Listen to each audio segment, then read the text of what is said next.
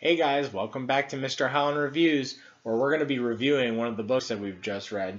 And this book was How Do Dinosaurs Stay Safe?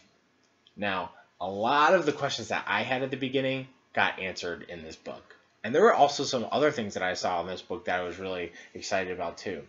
So, remember how I said that I wonder what kind of dinosaurs are in this book? Well, Mark Teague, who's the one who illustrates this book, he helped us out a lot. So when you look at the pages, sometimes you might see little writing somewhere. He actually puts the names of the dinosaurs in this book. Now, some of these are really hard for even me to pronounce, like Estramenosarcus. So, if you like dinosaurs, you might even take some of these names and look up what type of dinosaurs these are. Cosmoceratops. Sounds like Triceratops, but I've never heard of that one before. Gigantosaurus. I definitely have heard of that one before.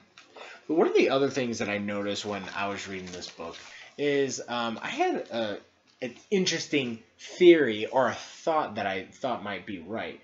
And I looked at this front page and I said, does this look like kind of like a family? Like a mom telling her son to stop being unsafe? And I noticed that on one of the pages, it actually answered my question. Right here it says, when mama says no, does he run down the stairs? Now, does it make sense that a mom would have a dinosaur for a kid? No. But dinosaurs don't normally wear masks either.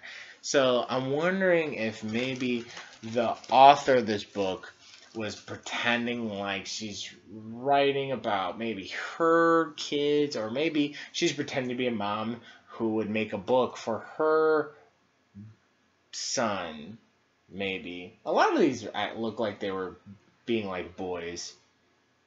Maybe they were being like girls, I don't know. But it seems like they're pretending that their kids act like they're crazy dinosaurs. That's one thing I really liked about this book. But I didn't know until I started reading it, and it said stuff like mamas and papas and like they're friends. Like dinosaurs can't be friends with kids. Normally they would like wonder what kids are doing. They also don't go swimming. But that's what makes this book so fun. And it's another rhyming book, so you can go through and you can read it as it rhymes, and it just sounds like it goes together. So one of the other last things I'm going to talk about is the fact that not only does it say how do dinosaurs stay safe, they started talking about things that dinosaurs did that like were not being safe, and then in the last part of the book, they talked about ways that they are safe. And they said, dinosaurs are safe, and here's how. And they showed us pictures and gave us examples of how they were safe. So maybe if you had a project, or maybe your teacher said, how could we be safe in class? Maybe you can use some of these examples. Now, obviously, when you go to school, you're not going to go on a long hike and need a water bottle like one of the dinosaurs did in this book. But maybe you need to know how to dial 911, or maybe you need to be careful when you're on the swings. Those type of things.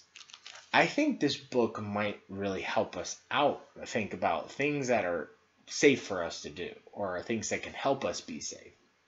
But that's just my review of this book. Maybe you want to go back through the book and find all of the dinosaurs' names that are hiding on the pages, or maybe you want to find your favorite dinosaur. But until next time, I will see you all later. Bye!